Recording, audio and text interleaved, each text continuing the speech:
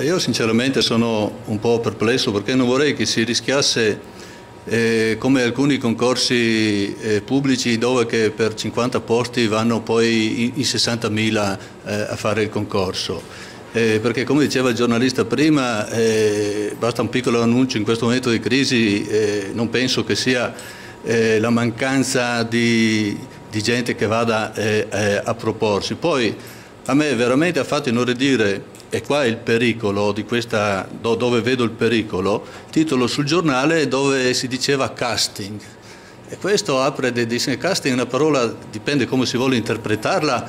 C'è stato un titolo a caratteri cubitali su un quotidiano locale dove si diceva casting per il centro commerciale. E questo vuol dire... Poi l'ultima cosa, non vedo qua Fernando Di Dario, prima parlando di direzione del centro commerciale mi sembra capire che lei, cioè qual è il compito della direzione non sto parlando di Carrefour, direzione del centro commerciale, deve avere anche questa funzione di sentire o chi va lì per chiedere domanda, fa quel tipo di relazione o no? Allora, sono perplesso, su questo è una cosa innovativa, io vedo dei lati un po' che mi lasciano titubante sulla bontà dell'operazione che magari non metto in discussione. Non vorrei che si presentassero un surplus di persone, si fa confusione invece che facilitare. Poi la domanda è la direzione del centro commerciale di Daria. Io rappresento la proprietà, quindi non è venuto di Daria perché fa il direttore del centro e è rimasto sul posto. La direzione sono io perché sono l'amministratore delegato, quindi penso che più autoritario di me lei non ha davanti in questo caso per quanto riguarda la mia società. Quindi la domanda la faccio a me.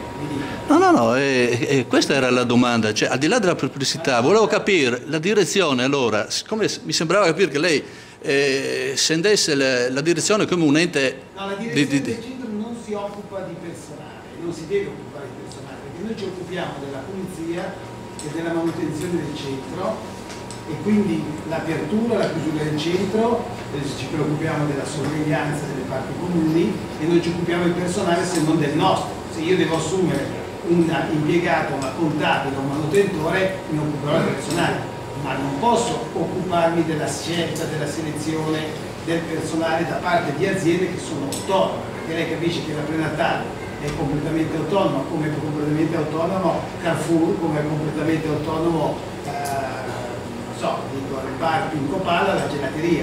Loro sono autonomi, sono imprenditori che hanno affittato degli spazi nel centro commerciale, come tali si muovono secondo le loro logiche. La direzione del centro non fa questo tipo di veicolazione, la direzione del centro si deve occupare del mantenimento e del buon funzionamento del centro, della circolazione dei parcheggi. In questo caso, e infatti quando uno cerca un posto di lavoro si deve rivolgere direttamente alle aziende che sono nel centro. Il motivo per cui noi facciamo questo è perché ci sono 50 aziende nuove, dei quali lei non sa il nome, come non saprete nessuno di voi, perché qualcuno dirà va alla prenatale piuttosto che va a quell'altro, però nessuno ha idea chiara di quali sono. Non è che possono pubblicare sul giornale l'elenco di tutte le aziende dicendo se volete, queste sono le 50 aziende, mandate un fax a questi signori.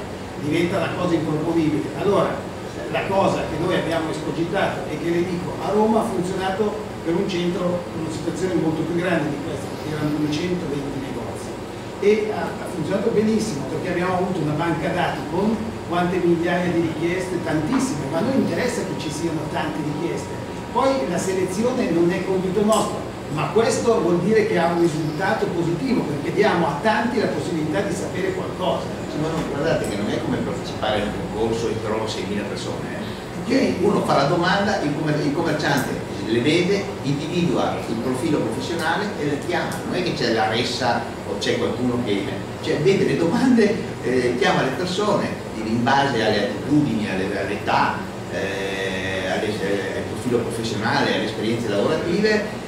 Se vuole assumere gente nuova, giovane, se ha un profilo di selezione gente giovane sceglierà quella, se vuole il personale maschile sceglierà questo, ma non è che noi facciamo un bando di 6.000 persone, ci troviamo come quando c'è un concorso pubblico che la gente non entra. Uno fa una domanda molto semplice, viene dirottata al centro commerciale, un operatore che vuole accedere all'elenco delle persone che hanno dichiarato la disponibilità di lavorare, va dal centro, si seleziona le persone. No, ma gliela mandiamo noi, abbiamo già inviato a tutti gli operatori una chiave personale con una password personale di accesso al sito, in modo tale che possono accedere al sito e raccogliere i dati di chi è iscritto. Ma noi ci auguriamo che abbia successo, perché ci devono essere tante domande, perché è la dimostrazione che stiamo diffondendo la notizia in maniera corretta. La prima fonte è il sapere.